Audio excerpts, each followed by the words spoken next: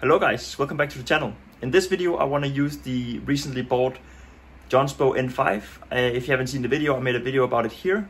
In this video I'm going to build a very big server, 120 terabyte server or something like that. It's sitting right there, ready for us to build, so I say we get started. Alright, so let's take a look at the parts we're going to be using. I have a 600 watt gold rated power supply. That'll do just fine for this build.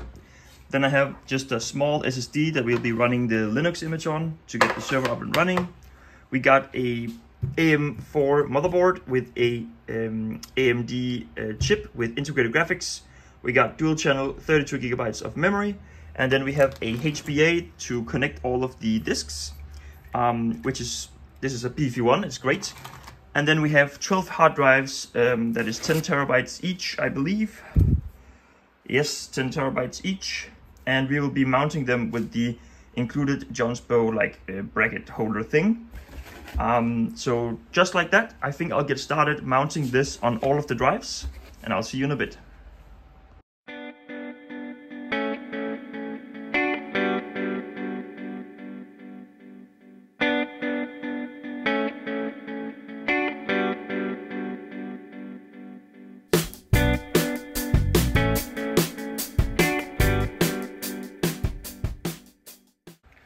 Alright, so just like so, we have 12 hard drives times 10 terabytes, so 120 terabytes, all mounted with the brackets. I think I'm ready to move this aside and then go ahead and put a motherboard and a power supply inside of this case now. So I'll do that. Alright, so just before I go ahead and put in the power supply, I did go ahead and mount up the power connections to the backplane here, as well as 4 SATA cables, just to make sure that I can actually get them mounted before I put this in. Because if I put this in, it will restrict the amount of space I have to work with. So I did that, and now I'm gonna go ahead and put this in. All right, so I just finished up putting in the power supply and the motherboard. I did some cabling, and we actually have power to the board as well. I wired up this fan that's sitting here, and I did some front header and USB 3.0 wiring, and I made it ready for an SSD. So I think I'm gonna put in that SSD, and then we will maybe flip it around and then go ahead and add this card right here, so that we can finally add the rest of these cables to the backplane that are inside of the case. So let's do that. All right, so as you can see here, guys, every single data cable has been wired up. We are getting ready to insert the HBA into the motherboard. So I'm gonna head and do that right now. Alright, one server almost complete. We have the HBA in, we have the power for the HBA, and we have 3 of the connectors needed to actually get the data to the disks. And just like so, I think I'm going to turn it around, I'm going to install these fans, and then we'll get ready to insert all 12 hard drives. Now, just before I install the fans here in the exhaust part of the drive base, I want to just mention a few words about the fan connectors here, because if you can see in here, it says fan right there. So that means that the backplane actually has a fan connector, so you can connect the fans to the backplane. So I think I'm gonna go ahead and do that. You could also use the motherboard, but I actually prefer this one.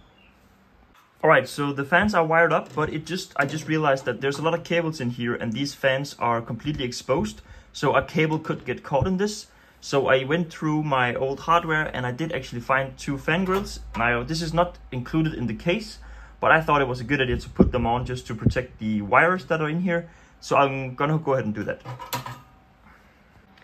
All right, so almost everything is wired up now. And what I'm gonna go ahead and do is take off the front panel here and get ready to insert all of our nice hard drives inside of the cages.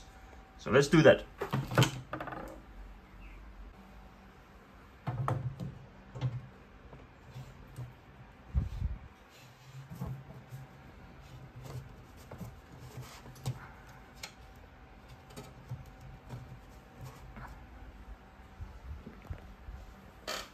And just like that, you're looking at 120 terabytes of raw storage.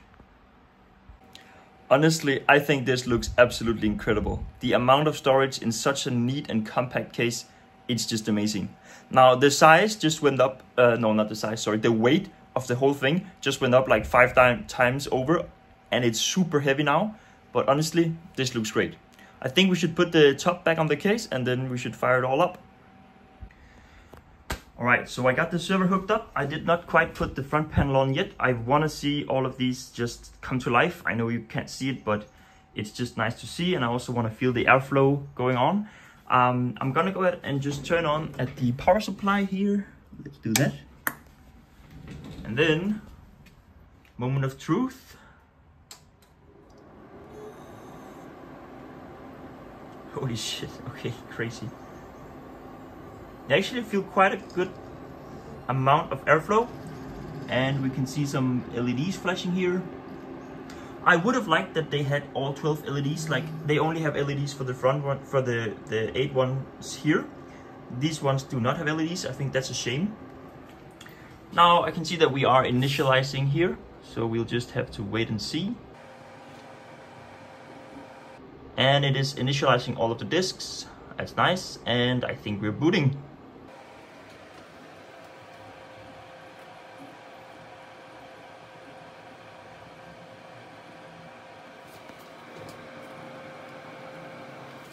And just like that, we've booted up into Ubuntu. I'm just gonna go ahead and check that every disk is there, and I'll be right back.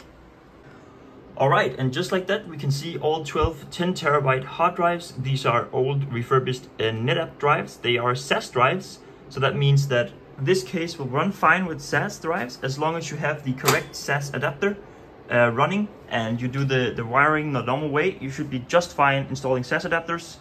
The backplane that Jonsbo has made here is compatible with SAS drives, so that's great. I think that's awesome. And we can see 120 terabytes of raw storage. I think that's quite cool. Now the fans here in the back, they do actually make a substantial amount of airflow. I will show you just in a minute. But I do think I might change it out with Noctua, just because they are also very loud. I've heard other people saying that as well.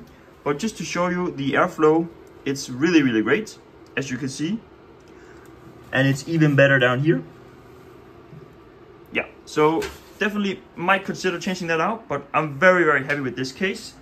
I think it's an amazing case and it looks really good, and you can fit so much storage in it. I have many more plans for this case, so if you want to stick for the journey, go ahead and leave a subscribe, and if you like the video, consider liking it. Otherwise, have a great day. See you guys.